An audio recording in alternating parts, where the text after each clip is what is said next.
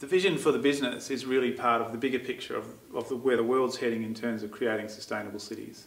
And at the heart of a sustainable city is sustainable urban transport. How do people get around? And really it looks like in the future it's going to be walking, cycling and other forms of, like public transport, sustainable forms of public transport. So we're really solving the cycling part of that.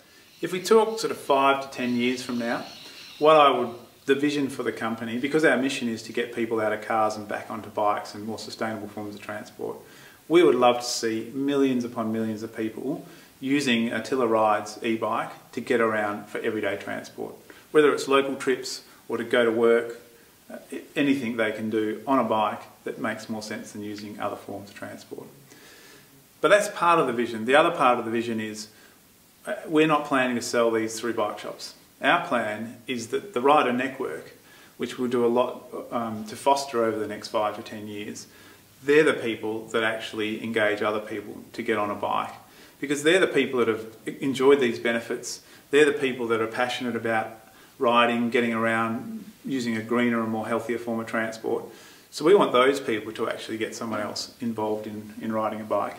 And so we're actually going to distribute and sell the bikes through that rider network. But there's other things that will happen within that network. You'll meet local people. There's a sense of community to be developed.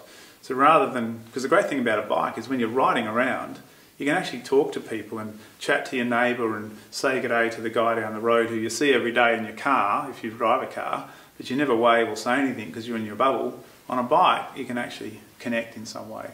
So we want to make a difference to urban transport. We actually want to also create a sense of community connection. And the business is really built around those two goals.